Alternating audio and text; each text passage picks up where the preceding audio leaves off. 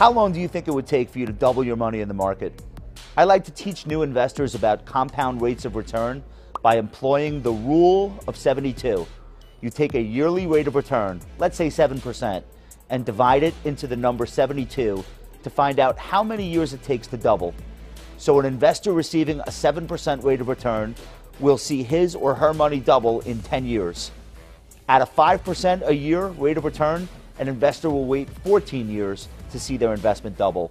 At 9% a year, they'll wait just 8 years. Doubling one's money throughout their life multiple times is the only chance most people have of getting rich. But it really is possible. Humans are comfortable thinking in terms of incrementalism. I eat a salad every day this week, I lose a few pounds. I do a set of push-ups each night, I get a little stronger. Not me, but like the proverbial person. But doubling is a little harder to conceive of, especially because of the time necessary in order to allow things to double. To see how hard it is for people to wrap their heads around the math of compounding, I hit the streets. Let's see what happened. I'm here with Jonathan. Jonathan, I want to ask you like very, very simple math question. Are you good at math? I'm terrible. So am I. What is 6 plus 6 plus 6? 18. 18? 6 times 3 is 18. Really easy, right? Yeah. Your kindergartners can do it. Or Well, maybe yeah. not yet. Getting there. Okay. Getting there. All right. This gets a little harder. Okay. 6 times 6 times 6.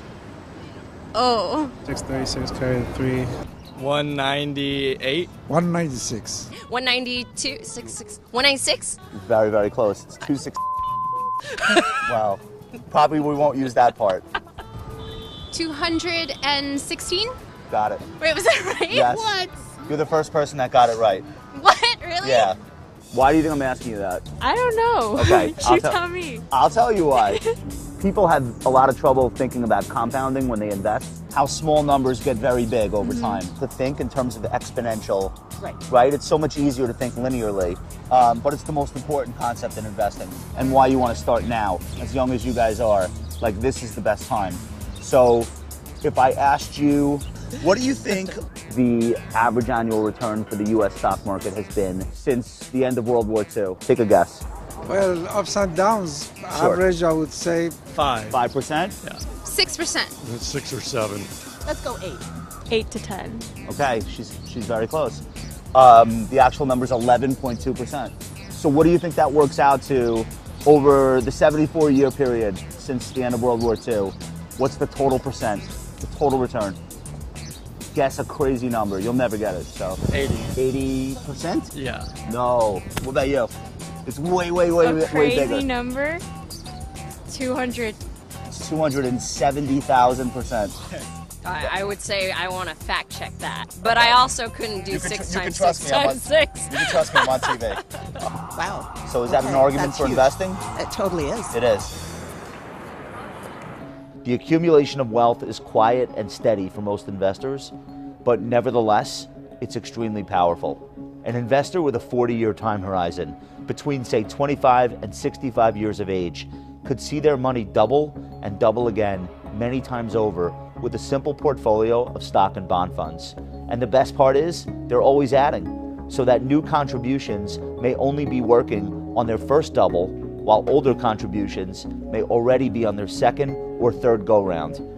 Compounding while contributing is beautiful to watch in action, even as it takes place in slow motion. Here's how Byron Reese makes the point in his book, The Fourth Age, talking about the creation of chess. About 1,000 years ago, a mathematician in what is today India is said to have brought his creation to the ruler and showed him how the game is played. The ruler, quite impressed, asked the mathematician what he wanted for a reward. The mathematician responded that he was a humble man, his needs were few. He simply asked that a single grain of rice would be placed on the first square of the chessboard, then 2 on the second, 4 on the third, each square doubling along the way. All he wanted was the rice that would be on the 64th square. How much rice do you think this is? Would it fill a silo? A warehouse? It is actually more rice than has ever been cultivated in the entire history of humanity. Here's another example from Reese. Picture the Empire State Building. Okay.